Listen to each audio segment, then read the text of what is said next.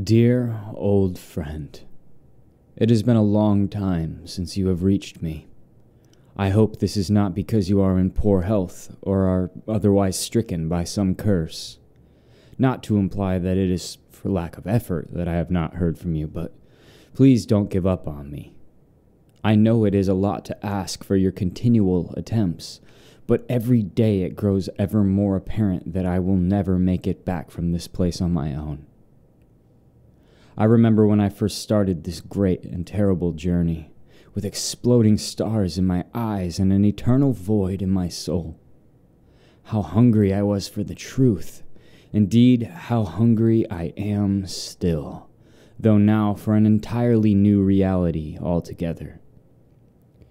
It is as if a single page from a book, carried by the wind from who knows where, landed in my hands those many lifetimes ago.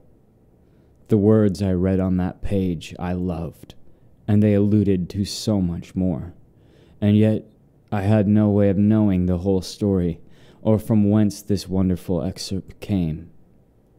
I wonder if this is how you feel each time that you read one of my letters, or is it silence that you long for the most from me?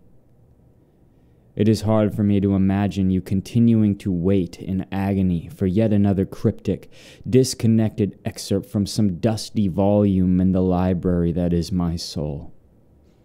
Harder still is it to imagine you even beginning to grasp the endless ramblings of a man so far from everywhere that he might as well not exist at all. I'm sure by now you wish above all else that I would just tell you where I am, for all intents and purposes, imprisoned. If only it was that easy. If only the place I walk could be described with mere words. If only there was some road map, dotted with familiar landmarks and comforting destinations. Once you came looking for me, and you found what was left behind. Perhaps you'd curse the discovery, and though I understand the weight of such a burden, I can only encourage you to bear it. This is perhaps a selfish request. Please do not assume the worst of me, that I do not know the discomfort I may have aided in putting upon you. But also remember, my dear friend, that you came looking. I miss the painless days from my time where you are now, the comfort of a warm blanket, a bed of my own. I miss honey and eggs on toast, before the rain and during it, when I wasn't the most horrifying person in the shadows of my midst. These days I am the thief unto myself. I am the attack and I am the victim. I miss everything. Even the idea of not knowing what I have come to know feels like a ray from some not-so-distant sun on my corrupted skin. Enough of my petty weepings. There are many things changing around me. I have to focus on the swirling surroundings even closer than before. The air has begun to fill with translucent, multicolored refractions, a bit like soap on water, magical in appearance. I have not seen things quite like this here yet, and changes this dramatic typically imply new dangers. I will keep you updated. Until next time, AG.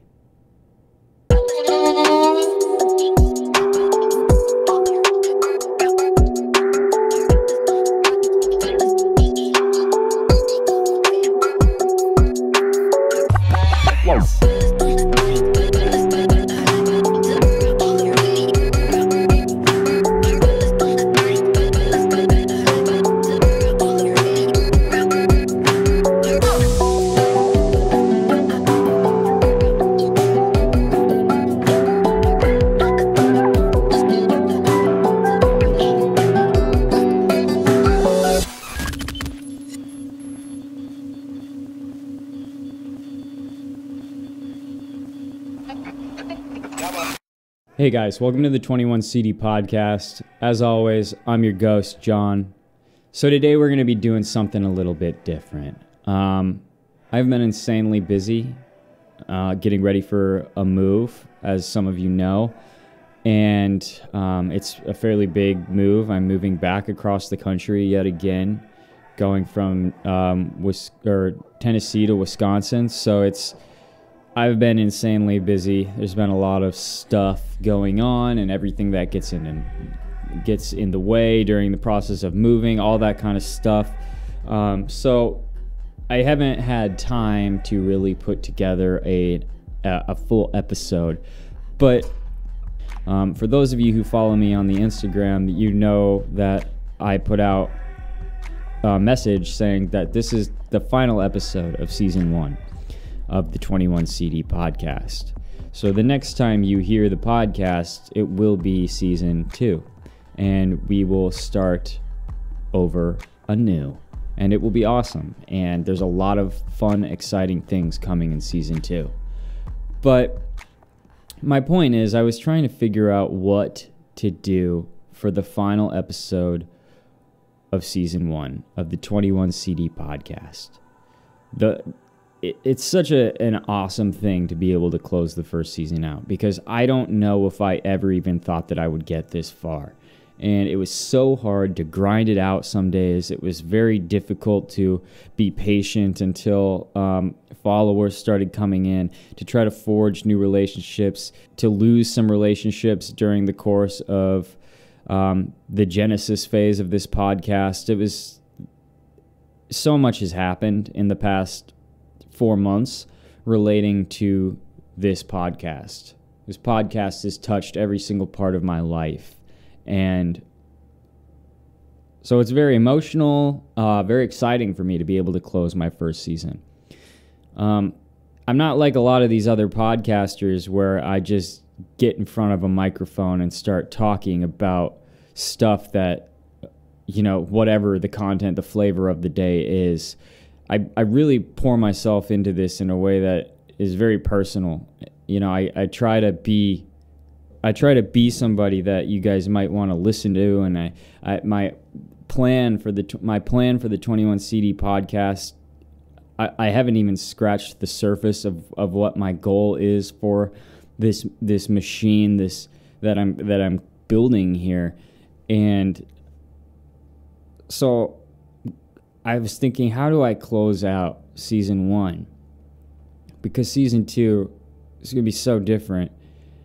And I thought, what better way than to tell them a story that has never been told, a story that I've had in hiding for a while now. It's a fictional story, but in a way, it's my journal.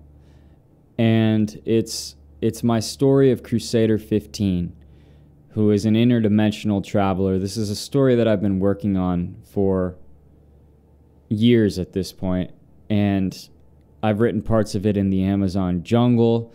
I've written parts of it in Iceland. I've written parts of it up north where I'm moving back to, and I've written parts of it here. It's a story that has gone with me all over the world in my journeys, and it's very near to me. It is my essence, and you guys have probably never really even heard of it. So I thought, I would like Crusader to be a bigger part of season 2 in a way. It's not going to be about, season 2 is not going to be about Crusader. It's not going to be completely this story that I've been building, but elements of season 2 will probably go back to this story of Crusader. You might get to know him more. You might get to know how I feel my story relates to the current times, because that's kind of how I get through life, is imagining that life is a story. My imagination is still very much alive and well, and I am still thankfully filled with childlike wonder. And the byproduct of that is this story that I've been working on for a long time. The story of Crusader is a very interesting one. He's an interdimensional traveler who accidentally jumps through various doorways into different dimensions repeatedly over and over. And every time he goes through one, it closes behind him, locking him in this new realm that he finds himself in. And in these various realms, he has to battle different versions of himself. And inevitably, he loses himself along the way. And the journey becomes less of a trying to get back and more of a trying to collect the pieces of his soul that have been lost along the way. It's a very deep, special part of me, who I am. It's literally my soul that I sort of put onto paper and into spoken word, and it's something that I hope to grow in the future and make into films and whatnot. So I really am excited to share it with you. So today I'm going to read you a little bit of my story, Crusader. I hope you guys like it. I'm sorry if this isn't what you wanted. Happy ending to season 1, and enjoy the story. There was a time before Atticus was known as Crusader. He would scour the land in search of parts that he would use to build the equipment he needed to make the jump into the abyss. Often I have wondered what it must have been like to build things for a journey unknown, crafting items of unknown origin to be used for an unknown purpose in an unknown land. The same land, rather, though so very not. It is difficult to say exactly when Atticus happened upon the creature in the woods. The lost item was a skinwalker, of course, though a much less glamorous one than we know and recognize these days, or so we think. The creature, for it was no living man, lay on the precipice, both of the biome and of a number of coming dooms. His lower extremities, consumed by the nature of this fair and breathing place, were all but invisible. If a scavenger of one intent or another were to but peel away the vines and foliage from this lost and woefully created being's transportational members, they would find naught but stripped mechanical rods and wires, sticky from the decay of synthetic flesh, long exposed to the righteous elements of earth, and callously feasted upon by the scavenger bugs. It's a funny thing, scavenger bugs. We think of those insects who clean up after the humans, those creepy crawlies who so generously consume and transform waste and trash back into usable form, into soil. The scavengers who feast on the filthy and unfeeling likes of skinwalkers, however, do no such thing. There is no usable form for these monsters to return to, except that of melted and reprocessed metal. The scavenger bugs who feast on them were evolved out of necessity, and with little to no thanks from human engineering.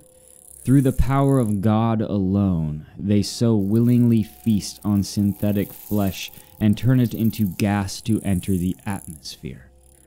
This is why we pray a prayer of thanks for these hidden and forgotten saviors of the soil and air. The skinwalker, simple and vile, disgusting in form and in the absence of its soul, was propped against some element of nature. Whether a stone or a log is unsure, as it too was covered in the greenery of this place. Its arms were functionless and limp. If one thing stood most out about this foul being and the state in which it would be its face. Humans long ago perfected the art of crafting synthetic skulls, often indecipherable from the real thing. The flesh of this one had begun to melt away around the mouth on one side, revealing the stained and steely sides of manufactured teeth and the inner workings of an ungodly mouth. The crippled beast lay stationary, becoming more and more an element of the environment. A statue, a figure of no importance beyond a reminder to passers-by of a terrible mistake from the past. As it lay, it emitted the typical death scream of a skinwalker. The death scream was, perhaps the most graceless and hideous element of a skinwalker. Nowadays, they emit this sound from open mouth or via telekinesis, but this particular specimen was equipped with no such technology. Its mouth was covered by a piece of rusting metal panel, through which a large cable traveled to some nondescript region. A similar cable exited what would normally be the right eye region. Only the creators of this prior gen abomination knew the function of such abnormalities. Nevertheless, it left little place for sound to exit the body. Such as it was, the creators of the creature had made space in the skull for a small speaker, through which the piercing and blood-curdling death scream exited to split the air. Originally, these screams were designed to alert authorities when the skinwalkers would inevitably experience terminal injuries or some other malfunction that would require immediate assistance. The powers that be would be able to seek out and recover their creation thanks to the screams that filled the air. Nowadays, however, these screams are nightmare material that keep all but the most reckless and curious from entering the forest. As mentioned previously, this particular specimen appeared only functional in one eye, the other nothing but a series of cables entering and exiting. The functional eye, however, rolled and flipped as it scanned its surroundings for any sign of coming aid. None would come this day. Something else traveled in the woods, inevitably making its way to the skinwalker's final resting place. His way. Atticus bore no mercy as he tracked the screams. He carried no such weight. There was no strength reserved for such a burden as mercy for the skinwalkers. Hatred, vengeance, cruelty, the just and righteous task to purge, these things he had space in his pack for when it came to the likes of their kind. Crusaders bear no conscience for their enemies. The death scream split the air like an atom each time. The same shrill, vaguely mechanical human sound effect, time after time. Who knows how long this thing had been making its call torture the land before Atticus honed in on it.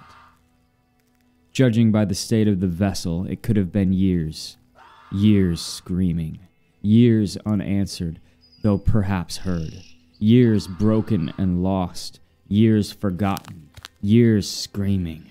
Screaming unwittingly. Screaming because it had no other choice. Screaming because it is code. It is mechanical. It is machine. Screaming because it was made to do just that. Screaming for help by design. Atticus was a skilled tracker, and it took him no time to find the body. "There you are," he muttered. His face wrinkled as if a foul smell filled the air, and yet there was no smell, because there was no flesh to rot. Silicone and rubber, steel and titanium, these things do not emanate the scent of death. Atticus approached with little caution, as this thing obviously was no threat in its current state. Some newer AI flesh suits were equipped with the ability to self-destruct like a bomb, but this one was clearly not equipped for such violence. Its roaming eye caught and affixed on Atticus as he drew near. "Why are you screaming?" Atticus asked as he knelt near the skinwalker. "It's all I appear to know how to do now," the creature replied. The screaming had stopped, triggered by the presence of human conversation. "Can't you relate, comrade?" Atticus felt a bit sore in the knees from kneeling. It had been a long walk to this location. He desperately needed the part deeply embedded in this thing's spine. You have the wrong name for me, brother. And you for me, I suppose. The Skinwalker's eye appeared sleepy, almost human, almost accepting, almost sad. You know, I've had to come a long way to find you. Atticus pulled a small flask from his pack and drank from it. Water. It was almost a luxury these days. There were other options the powers that be would rather have the people drinking than water. The Skinwalker made a mechanical sighing sound and closed its one eye. I've never heard that phrase in all of my life. Atticus understood this generation was probably not equipped with emotional learning and manipulation, so he spoke honestly. It has been a long time since someone has looked for me as well. Can I have some water? The AI asked, its eye once again fixing on this stranger in its way. Atticus capped the canteen and hid it back in the depths of his pack. You don't benefit from water. It's just the programming that attempts to make you more human, attempting to convince you that you do. You would deny a dying man a drink of water? It was like the thing was scanning its database for emotional movie quotes to use in a situation such as this. Atticus could not deny, even in his hardened state, that there was a slight emotional flux in the tone. Undoubtedly, some deep fake vocal upgrade had been attached to this older model. You are not a man, dying or not. How am I any less a man than you, stranger? The AI was grasping for any bit of play. Atticus sighed again. He knew well, as did many modern humans, that 9 times out of 10 the Skinwalkers genuinely did not know that they had no soul and were not living kind. The 10th time was the iteration humans had to be concerned about, the new gen. So aptly coined the New Genesis, and by some in the far reaches they were called the Inquisition. If you truly were a dying man, you would see the signs. I see signs. The AI did not see signs. None that were real, anyway. If our roles were reversed and I was the one where you are, Atticus said, you would see buzzards circling above. You would smell the stench of rotting flesh. The proximity I am to you now would be unbearable, and you would not be crouched beside me in search of parts. I am the very evidence you are not man, that you do not see signs. I am the only buzzard at your death. The screaming continued, as if it had never stopped. The same tone designed to play on human psyche. And without another useless breath spent, Atticus plunged a large blade into the creature's speaker box. Still alive, Atticus flipped the Skinwalker over and dissected him at the spine, spilling a small amount of oil and clear synthetic liquid as he did so. With a grunt and a swear, Atticus ripped the part that he needed from the blood-eagled flesh suit. If you were a man, this would have never happened to you.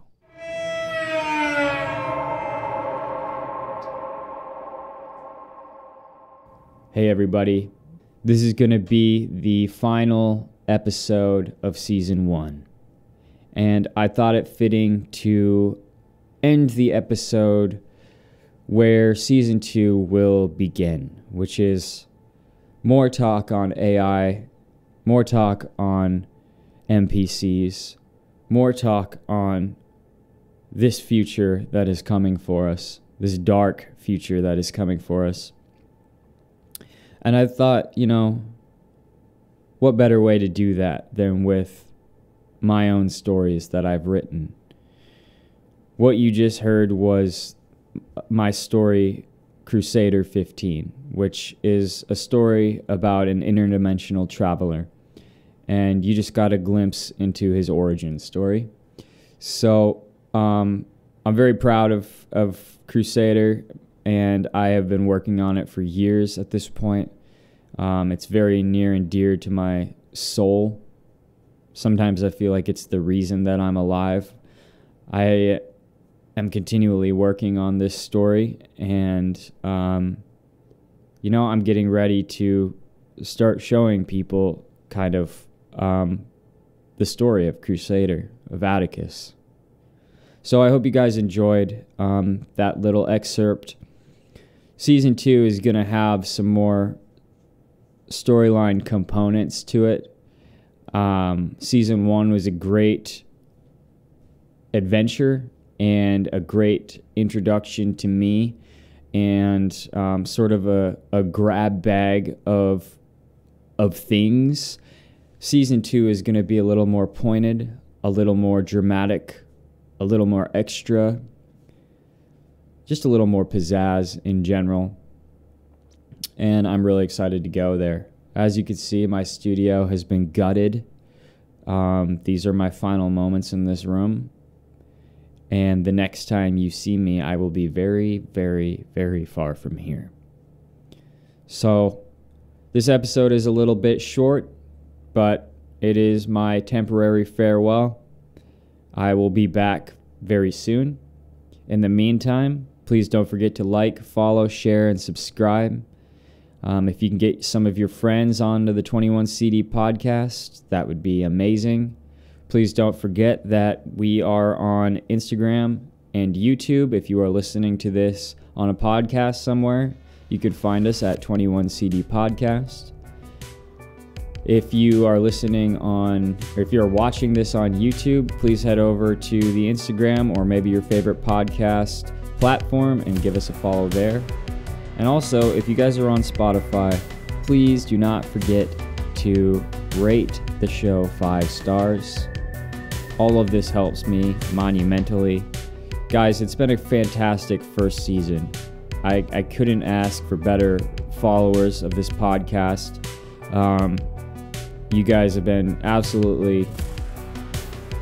I'm overwhelmingly thankful for you guys, and it has been an excellent beginning, an excellent genesis to the 21CD podcast adventure, and I can't wait to see you in season 2.